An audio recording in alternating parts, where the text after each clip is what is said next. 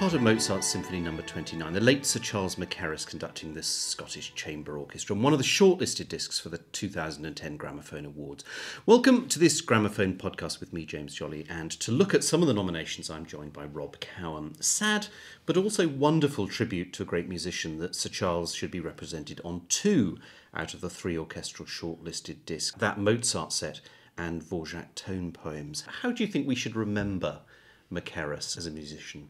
Well, I always think of him as the father of Czech music interpreters, as far as the present generation is concerned. I mean, his records of Janáček, Dvorak, Martinu and Smetana, I've got an honesty about them that really, for me, endears them to me. He doesn't sort of interpret it as some people do, does he? Unfolds the music. Yes, there are times when I want a little bit more intervention, imaginative intervention, I could say, from an interpreter. But then I find myself going back to Mackerras and thinking, no, this is so honest. You know, I was recently listening to him doing the Elgar Symphonies, the records he made of the Elgar Symphonies, and I'd forgotten just how good they were. Yes. And I went back for the purposes of listening for the awards to listen to the Dvorak tone poems that he did with the Czech Phil. I originally reviewed them for the magazine, and their freshness appealed to me all over again. You know, there are versions, these are versions that I could definitely go back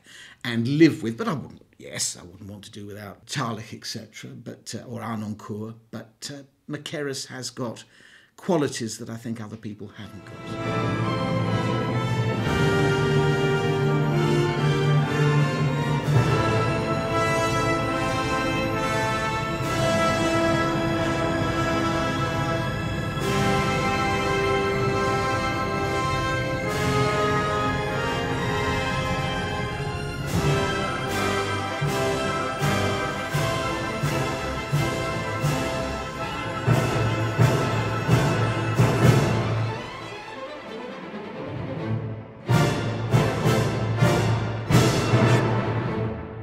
And then in his Mozart, this is the second volume of his late Mozart symphonies. This has 29, 31, 32, 35 and 36. Scottish Chamber Orchestra.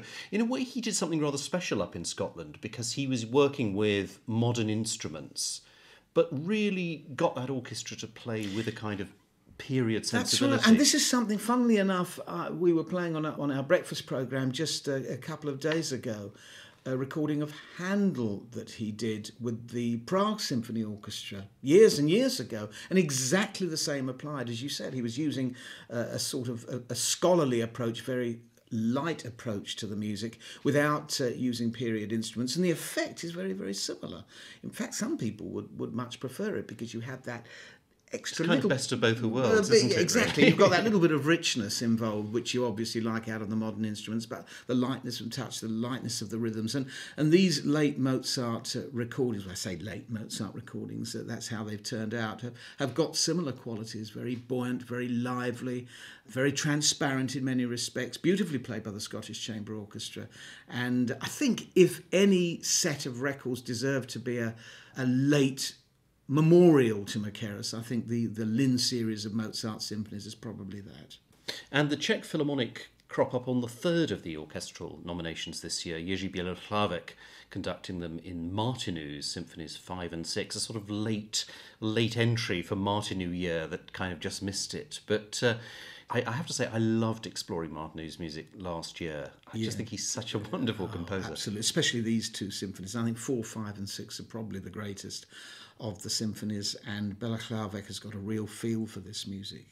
Similar in a sense to Mackerras, as he doesn't mess about with it. He gives it to you very much as it is, and the Czech Philharmonic play beautifully for him. I think orchestras respect Bělohlavek enormously because of his deep musicianship and his refusal to tamper with the scores. Yeah. And this comes across, and they're beautifully recorded as well.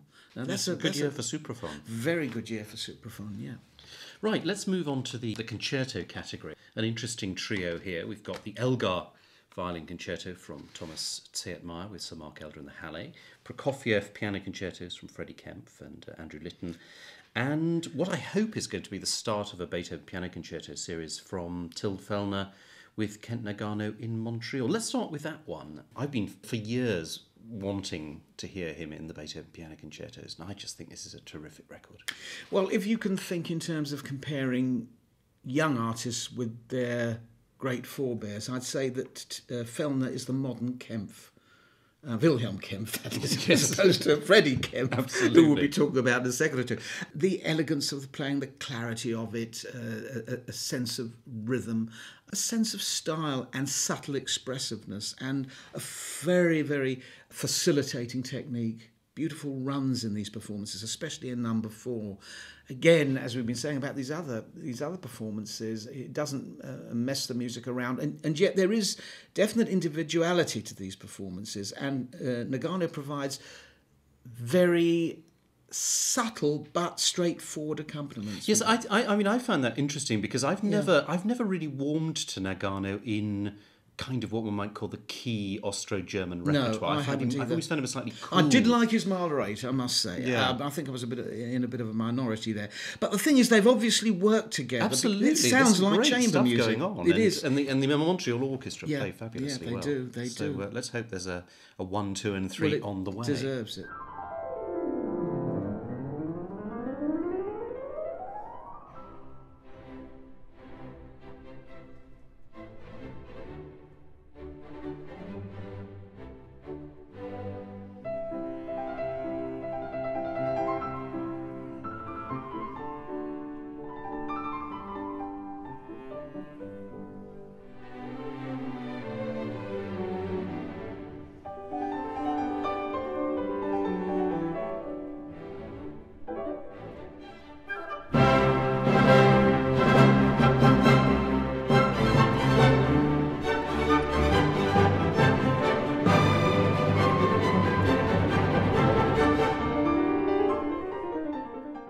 And I guess one could say the same about the Prokofiev second and third concertos from Freddie Kempf. I mean, you don't generally just record a disc of a couple of them. I mean, it's interesting with these works because you've got, I should say, you've got more competition. Of course, you haven't because the amount of competition with Beethoven piano concertos is enormous. But here, of course, you've got... It's small but very, very impressive, isn't it? It's small but impressive. Yes, I like these performances very much, and Andrew Litton gets very warm and sonorous accompaniments from the Bergen Philharmonic Orchestra.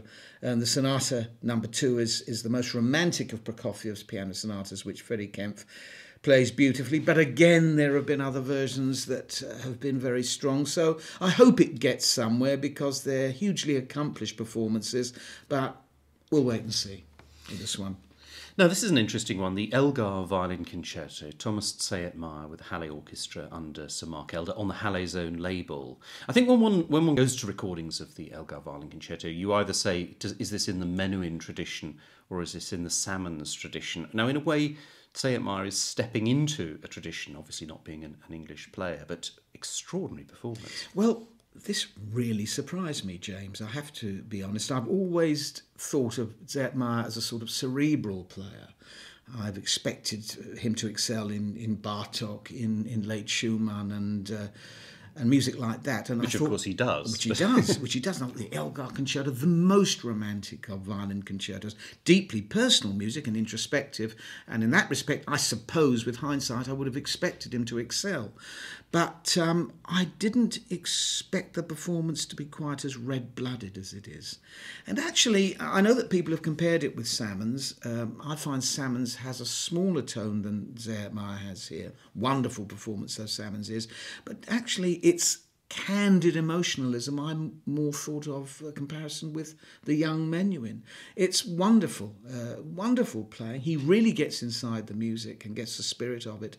The accompanied cadenza in the last movement especially, the slow movement has real nobility of expression, and Sir Mark Elder does a wonderful job with the orchestral score. Elder really has done something extraordinary. Well, he's now really a superb Elgar conductor, and his contribution to this performance is as strong as Zayat-Meyer's. So this is a very strong contender. I kind of get the feeling with Elder that he might sort of be a bit like a Charles McKerris. All of a sudden, will suddenly actually realise that this amazing musician is in our midst, and we haven't perhaps given him the credit we should have. I heard him recently with the LSO. Astounding playing. In old-fashioned, in the absolutely best sense of the word. That's right. He does, and he gets the odd string portamento going. You know, he's not afraid to wear his heart on his sleeve, which is where his heart should be in Elgar. And all that is very much in evidence in this performance. It's a real partnership, as it is with the Beethoven Concerto CD. So I'm sincerely hoping that this will get somewhere.